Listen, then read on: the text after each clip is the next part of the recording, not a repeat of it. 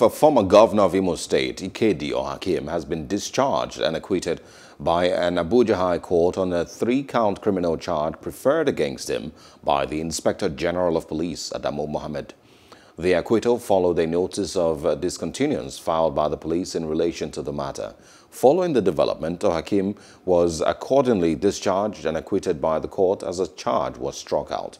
The police boss had in the said charge accused the ex-governor of giving false information against one Chinyere Amuchinwa.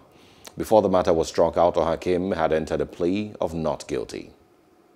So we felt we had to go to court here in Owerri to stop these actions. And today, the FCT High Court dismissed one of the actions, and the second action, which is pending before the Federal High Court coming up on Thursday, the Nigerian police has also filed a notice of discontinuance.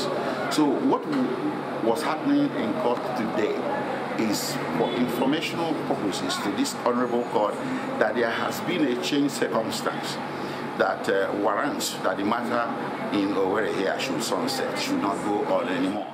Hello, hope you enjoyed the news. Please do subscribe to our YouTube channel and don't forget to hit the notification button so you get notified about fresh news updates.